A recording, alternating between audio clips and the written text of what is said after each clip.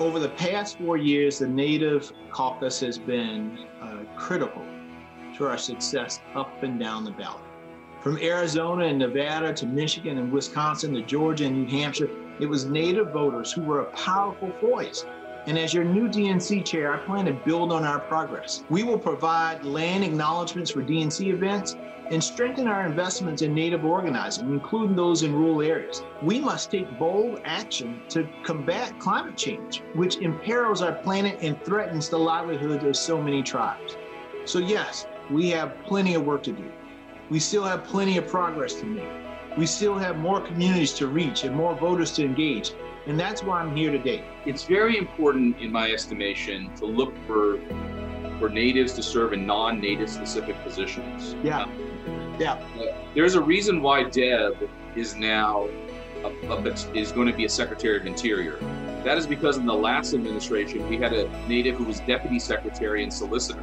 We had people all over the administration, the State Department, to DOJ, to Interior, that were not in native specific positions. And then you build on that. Of course, Pauwi Rivera, who served at the DNC, is another textbook example of that.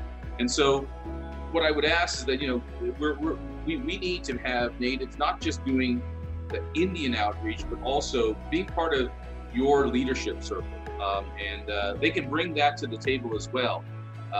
But they can offer up their ideas and talents to wider issues. So I hear you on that, and I value that immensely. I think your example of Pauwi is right on. I mean, Pauwi is probably one of the most talented people that I know in politics. The young man can do anything that he wants to do, and as a result, he's shining.